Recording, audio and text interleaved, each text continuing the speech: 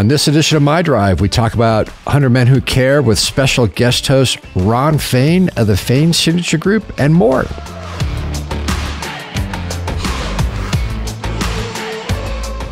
Welcome to another edition of My Drive, and we got special guest host Ron Fain of the Fain Signature Group. How are you, buddy? I'm doing good, Guy. Thanks for having me. Well, let's get right into it, because you are here to talk about 100 Men Who Care of Northern Arizona event coming up February 22nd. What do you guys got cooking? And let's remind everybody of what you guys do on a quarterly basis. Well, yeah, I appreciate that. 100 Men is a group of men, 100 only in name. We try to drive as many men and individuals out as we possibly can per quarter event.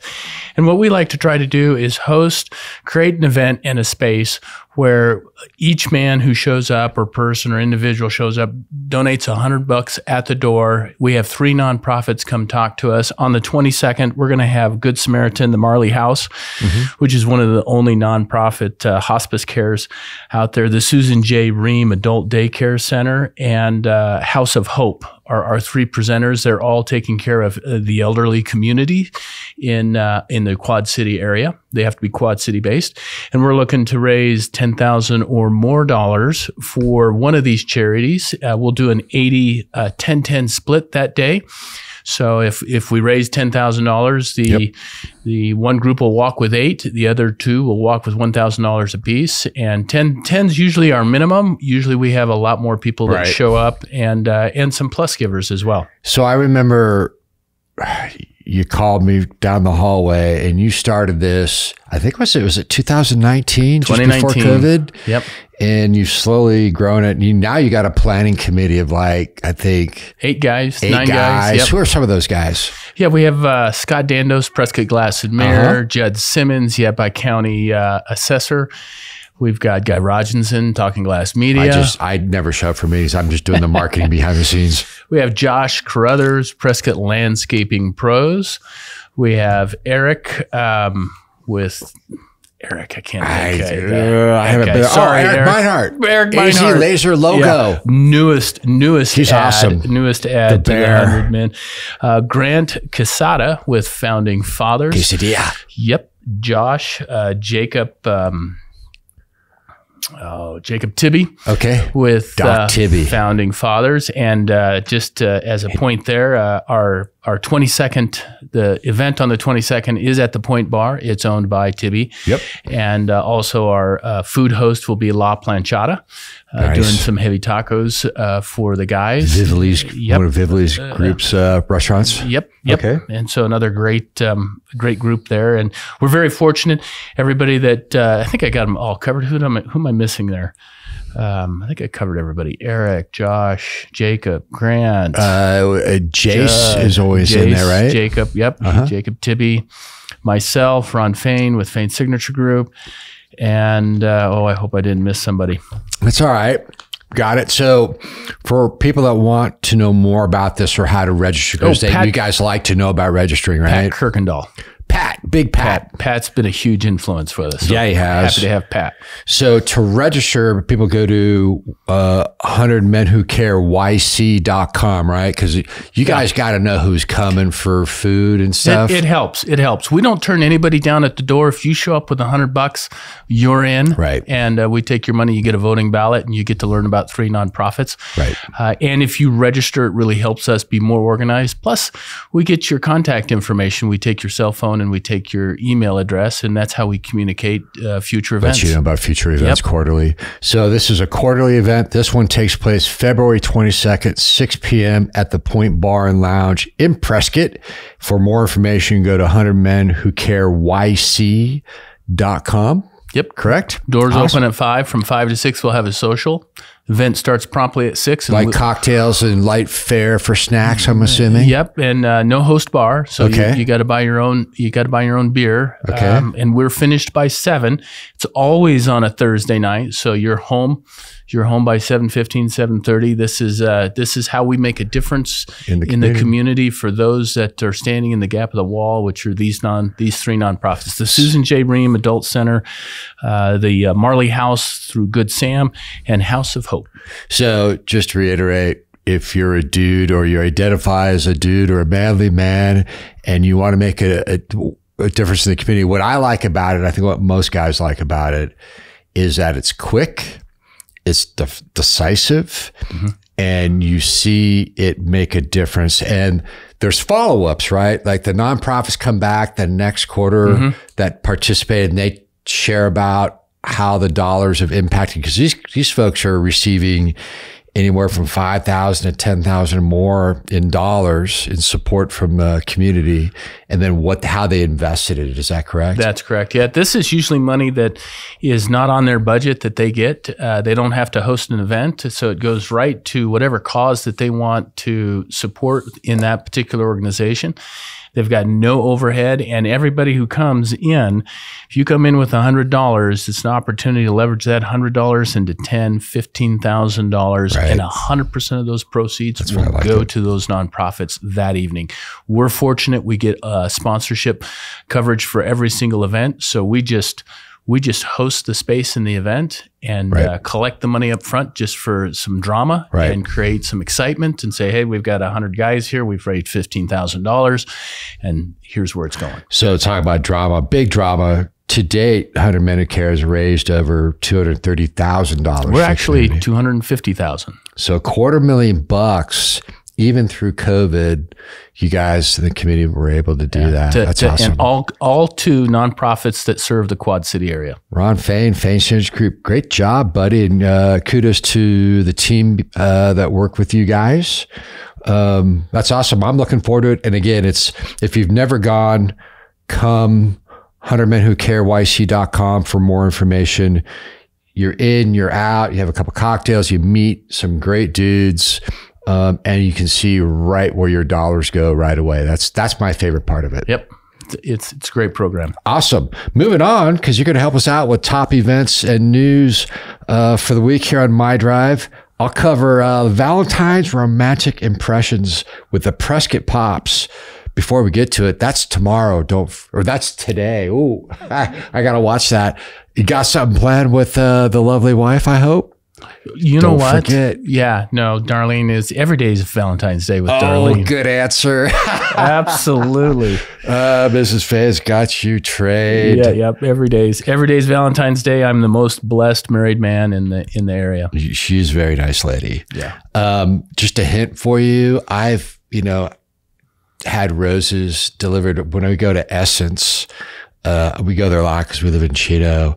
And it's close, and the food's fantastic. But they've partnered with a flower company that delivers to the table there. And by far, because I've had them come to the house, by far the best flowers, and this is a paid plug, by far it was the Watering Can, I believe it's called. And they have amazing flowers. So just a heads up, guys, if you're in the doghouse, or it's just Valentine's Day, which usually we are all in one or the other, the Watering Can is a really good place. So Valentine's Romantic Impressions with Prescott Pops on Sunday, February 25th at 3 p.m. at the Jim and Linda Lee Performing Arts Center in Prescott. Prescott Pops brings Romantic Impressions, a thoughtful collection of music showcasing the different kinds of love. So if you need a little help setting the mood, Prescott Pops is coming up February 25th. You want to cover number 3 there, Mr. Fain? Oh, I think that's the gardening. Yeah, gardening for newcomers. It'll be this Saturday, February 17th from 9:30 a.m. to 10:30 a.m. at Waters Garden Center in Prescott. Waters Garden Center is right there off of Iron Springs Road. Yep. And he's just done a tremendous job. He slays it. Oh, it's a great nursery. It's a great center to get your plants and your trees and everything, and they educate you there. It's the education. So Ken Lane and Lisa Lane of Waters Garden Center, their clients at Talking Glass Media, they're just in there for their annual. We always round up how things went. His podcast on our podcast network grew like 600%. But he's not a gardener. What he is a information provider. He's like an expert. And they just did one. I don't know. They must have been listening to my phone, because literally I said to my wife, hey, I want to get like bags of wildflower. and just dump them all over the property to see if they take. And seriously, I had this conversation. And what would be good for our goats? Because we don't want to, feed them nightshade or something like that. And literally the next week, his podcast at the Waters Garden Center for Mountain Gardener was on when to drop wildflowers, which is like right now. And he's got a whole podcast on that. So almost daily or weekly, we're publishing something from the Waters Garden Center on what's the best flowers or what's good, what's bad, how to plant up here, because it's difficult. The soil is really difficult. So Ken and Lisa Lane of the Waters Garden Center, gardening for newcomers, February 17th. What else we got? What's number 4 on our list? Podcast update. So as you know, Ron, we've launched Cast11.com podcast network, and one of our newest podcast partners is John Lonis of Auto Works Repair and Service here in Prescott Valley on the highway in a big way. And monthly, he provides us stuff. So this one was timely. He released, Should I Warm Up My Car in the Morning? Do you? I do. I'm up. You've got some miles on that beast. I'm up early. I've got that Dodge, that cold-blooded diesel Dodge, 95 Cummins. And I'm out there at 5:40 in the morning, and I turn that bad boy on. I'm at the gym at 6, so I'm not leaving it on for that long. But if I don't warm it up, it's just not, it doesn't want to go. Doesn't want to go. No. So it's probably because it's older. They're saying that you don't necessarily have to warm them up, but if I hit the gas hard and it's cold, it sounds funny. So I'm just saying, they're like old men. You gotta give them some time. It is out of habit. That's a good comment, because out of habit, my wife has a newer car, 2017, and just out of habit, I want to go warm it up before she just races down. Does she do a remote start? She doesn't. We don't have that, but that's a pretty sweet feature. She jumps in and goes. But I feel like, I need to get this thing warmed up just a little bit, because I know she's gonna put the gas to it and head on out. So your next truck, you got to get heated seats and remote start, because I've gotten pretty used to it. It's nice to have a warm car when you jump in. Anyways, so you're a Dodge guy. Is your next truck going to be a Dodge? We could have a whole debate. We should have John in here, and he should sit between you and Brad, and you guys should argue the Ford Dodge argument. Exactly. I swore up and down I would never own a Dodge. When I was in high school, I was a Chevy guy through and through. Okay. And then, in college, I got a Ford. And I'm like, well, there's no point in buying a Dodge. And here I am, owner of a Dodge. With how many miles? Exactly. Over 200,000. And still going strong? Yeah. But it's a Cummins. It's a unicorn truck. So it's all right. So are you going to stay with Dodge, or are you going to jump over to Ford? Or Chevy? Back to Chevy. I'm pretty simple. I like it. It's got 4 wheels. It's got 4 wheels. I can drive in and nobody notices. They're like, oh, there's a stinky loud Dodge, and and then I'm under radar. Okay, cool. So speaking of driving, this isn't much of a segue. I know Prescott Police Chief Amy Bonney was named Arizona Chief of the Year, and I think of driving because that's the only time I interact with cops is when I get pulled over usually, unfortunately.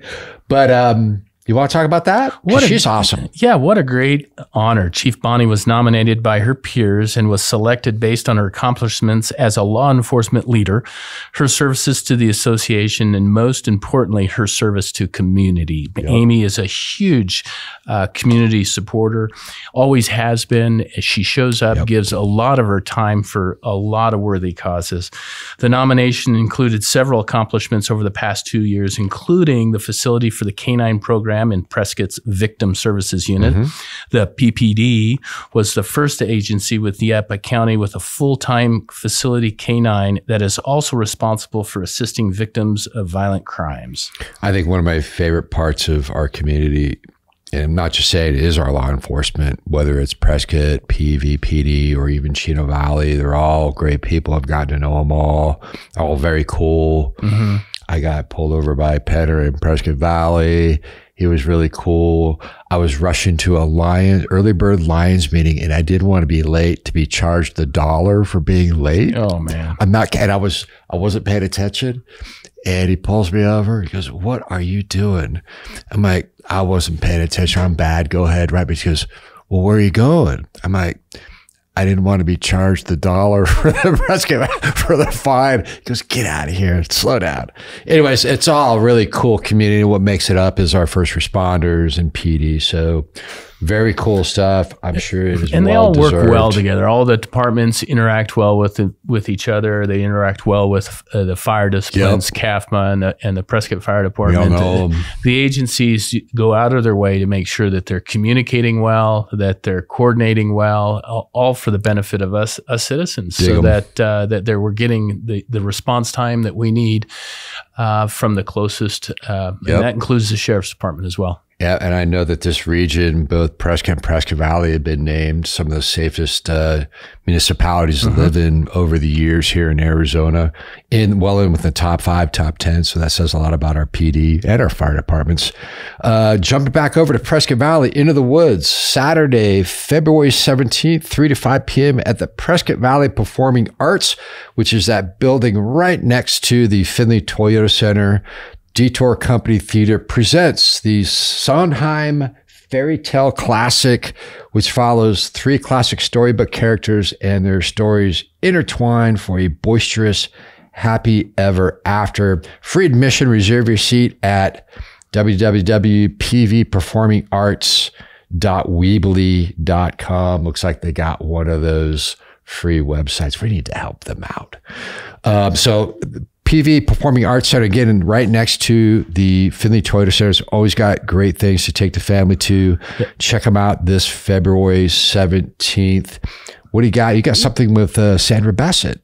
Yeah, an evening with Sandra Bassett, Cabaret, Friday, February the 16th from 7 to 9 at the Jim and Linda Lee Performing Arts Center in Prescott. Sandra Bassett and her band take you on a journey of jazz standards, gospel, and the blues, performing songs that you know and love. For tickets, visit the www.ycpac.com. Is it me, or we're starting to see better venues, better acts, whether it's at the Jim and Linda Lee Performing Arts Center, Prescott Valley Performing Arts Center, Findlay Toyota Center just had Clint Black. Clint Black.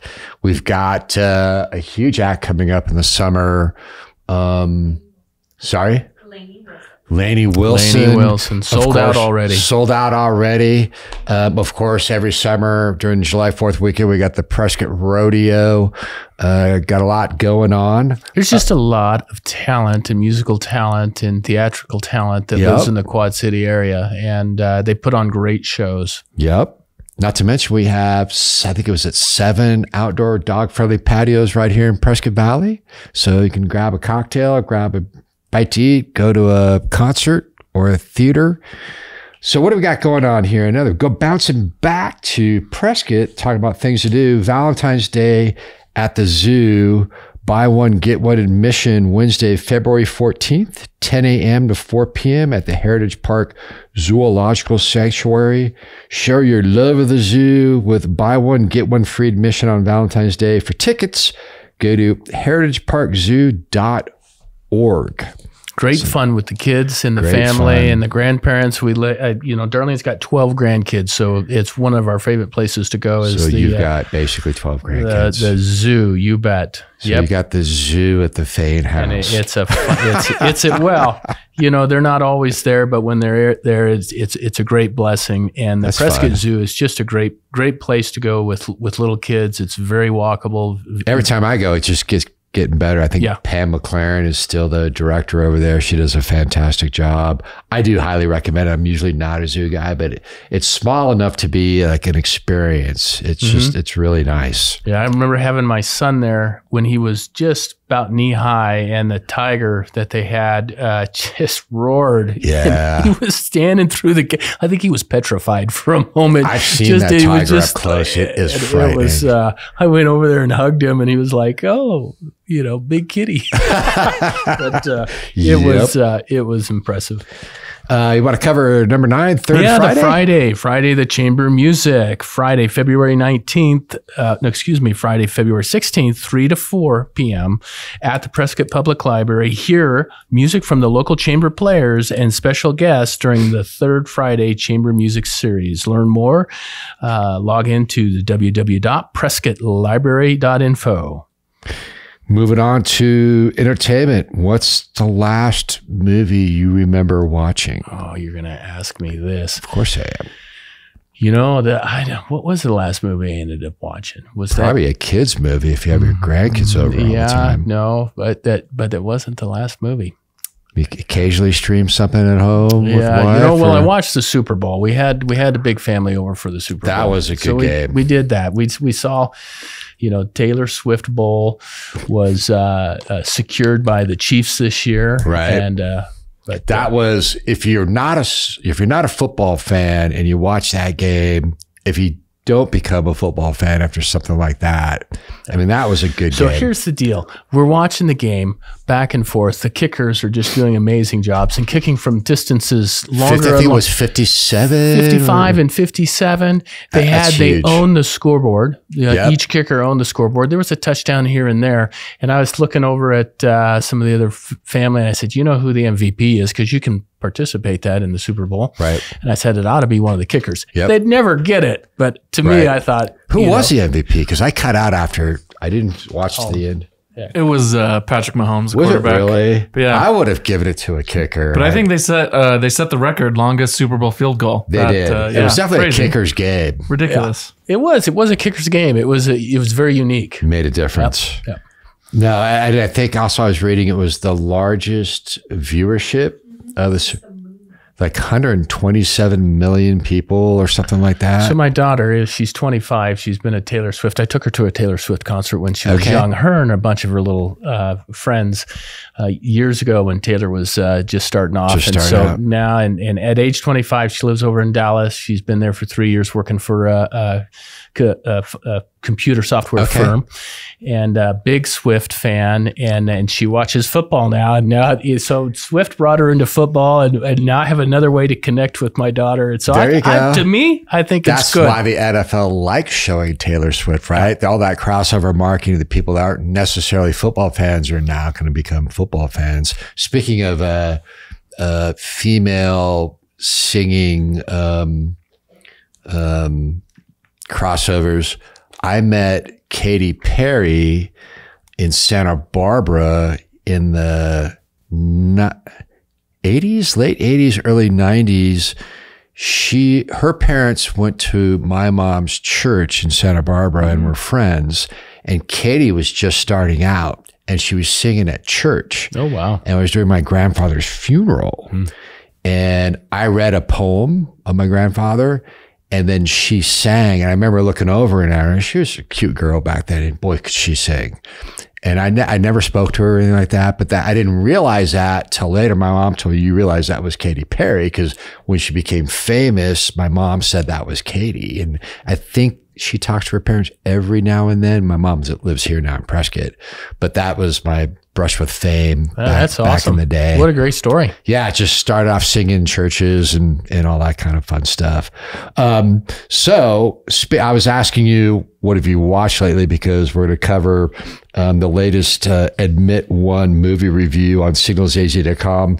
Dumb Money, movie review of Dumb Money based on the Antisocial Network by Ben Mesrich. The movie plays things safe by not aiming for the stars, but setting the humble goal of recounting events that occurred during a particularly tumultuous period in world history. I have not watched it. Research guy, have you watched it? I haven't watched it, but it's about all the AMC, GameStop stock weirdness from like peak COVID. There's this big wave of people getting like stimulus checks, and the social media waves of people taking like shorts and weird stock positions like really swayed the market. So there's like guys sitting at home in their basements making millions of dollars. And this is the story of how a lot of that started. Okay. Yeah. That sounds interesting. It is, yeah. Knowing that review of Dumb Money. Yeah, it's going to be like a new version of like The Big Short. Okay. It's the millennial social media version of that. Yeah. So since Ron hasn't watched anything lately because he's always busy, what have you watched lately? Movie besides NFL?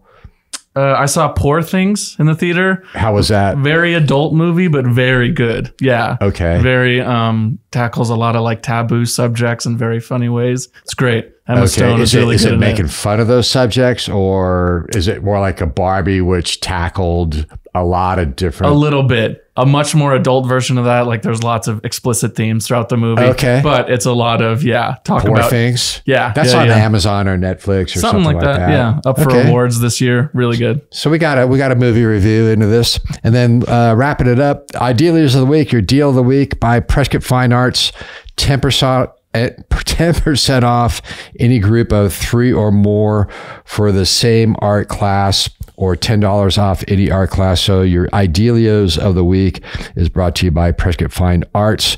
That's all I got, Ron. Besides that, just to recap, 100 Men Who Care. Why don't you plug it one more time for 100 us? 100 Men Who Care, February 22nd at the Point Bar and Lounge, sponsored by Peter Tibby and Jacob Tibby, and also La Planchada is going to be the food provider for that event. Doors open at 5 o'clock.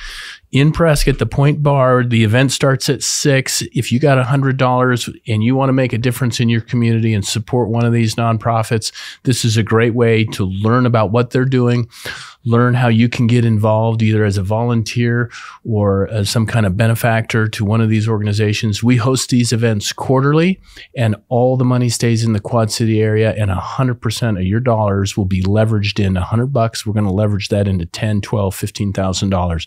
So show up, register at 100 Men Who Care, 100menwhocareyc.com. Sweet. Ron Fain, Fain Synergy Group, thanks for being our special guest host on My Drive. We'll watch out for those roundabouts. See ya. See ya. Thank you.